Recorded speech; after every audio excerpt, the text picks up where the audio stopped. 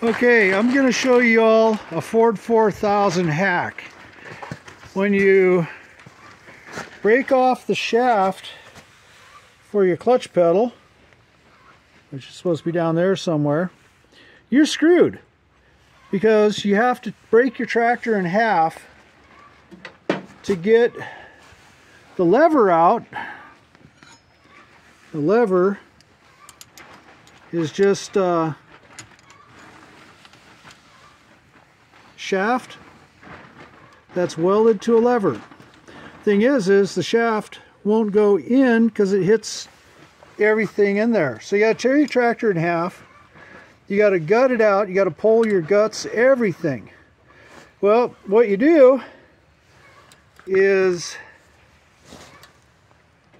take a piece of pipe and make a little thing that'll slip over the lever. And you know, like, that's what the lever looks like. That just slips over. What you do is you push the lever in as far as you can. There's a bushing. The bushing, you know, is down here. When you push the lever in, the shaft in, you can take this bad boy, drop it straight in over between the lever and the case, and then you just put a rod down in there and you pry outwards, and you can push your bushing out of the side of the case. Once the bushing's out of the case, the lever will fall in and you can get it out. You cannot put a stock brand new replacement lever back in without splitting your fucking tractor in half. So what we did was, if I knew where the parts were, oh, Dave has it. We took the broken lever, we punched it out, we got a piece of stock,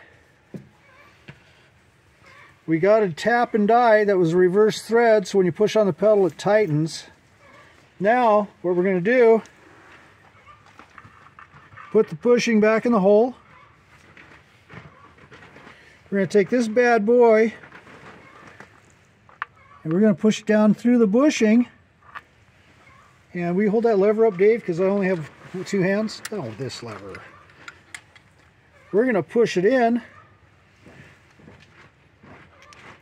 and we're going to screw it in.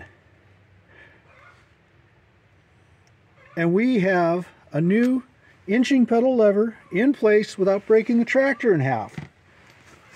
Now that is how you hack this so you don't spend $1,500 breaking your tractor in half.